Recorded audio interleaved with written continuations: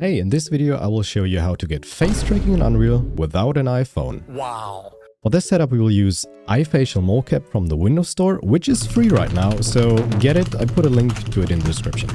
First, you want to download and install it. Don't forget to restart your PC after it's done with that. After that, switch the output to Unreal Engine and click the plugin button. This should open a page for the Unreal plugin. Download that as well and install it to the engine version you want to use. Now let's get into the Unreal setup. Activate the plugin, restart Unreal, and go into the animation blueprint of the character you want to use.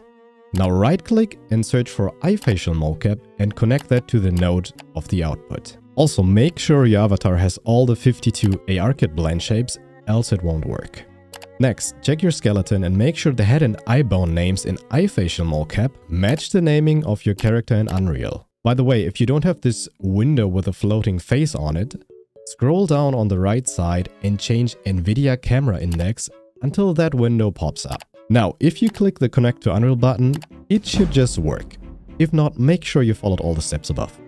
If you get weird flickering on your model, play around with the smoothing values until that's fixed. You can also adjust the axes for your head and eyes, as well as the influence of your head on your avatar's spine movement. You can also change all sorts of settings per blend shape, just go wild. I don't know, just test everything.